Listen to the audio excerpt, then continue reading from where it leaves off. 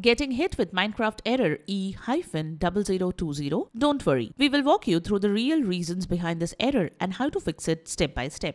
Hey everyone, welcome back to Silicophilic, your go-to source for tech tips and fixes. In today's video, we are tackling Minecraft error E-0020, a Minecraft marketplace issue. Now let's get started on how to fix it.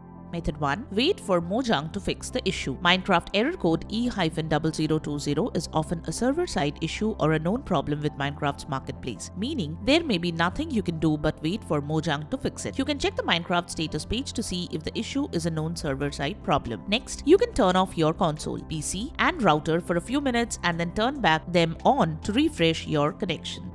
Method 2. Log in and log out of the account. You can try logging out and then logging in back to the Minecraft launcher even if you have signed in with the correct account. A fresh login can sometimes fix the issue. Open Minecraft launcher and click on your username icon from the top right corner. From the drop-down menu, click on the logout option. After logging out again, log in with your credentials. Check if this fixes the problem. You can also restart your device and then launch the game again and check.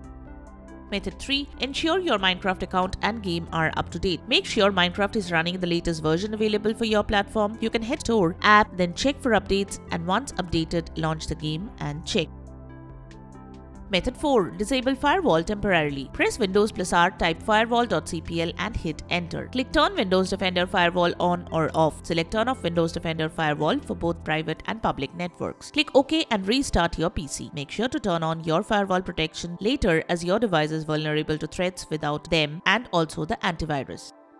Method 5. Repair or reset Minecraft launcher. Go to the Start menu, type Minecraft. Right-click on the Minecraft launcher, open App Settings. Within these settings, click on Repair. If these does not work, you can also reset it.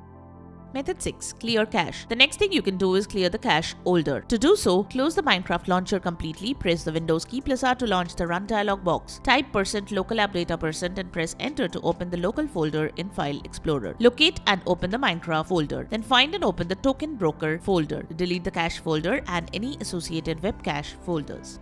And that's it. Error code E-0020 should be history and you are ready to dive back into Minecraft. If this guide helped, give it a thumbs up and hit subscribe for more quick tech fixes. Still stuck or found a different solution? Drop it in the comments. Let's help each other out and keep the Minecraft community thriving.